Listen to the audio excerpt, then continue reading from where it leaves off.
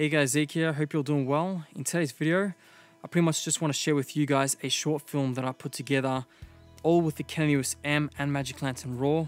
I shot at 2.8K RAW and I used the Metabones Speedbooster and the Canon 10 to 18mm, which has optical stabilization, so you're gonna get nice smooth footage. Most of these shots were pretty much just tracking shots, and I wanted to see what types of shots I could possibly get with my MOZA AIRCROSS Gimbal, which costs like 250 bucks. So if you're looking for one, then I'd highly recommend this guy. I mean, most gimbals all work the same to me. They all have the same purpose, to stabilize your footage and to get shots that you couldn't if you're walking or panning around with your camera in your hand. So I absolutely love this gimbal and I can highly recommend it to you guys if you're looking for a budget option. Now the footage that you're about to see was shot in the city of Melbourne. There's no real story to it or anything like that.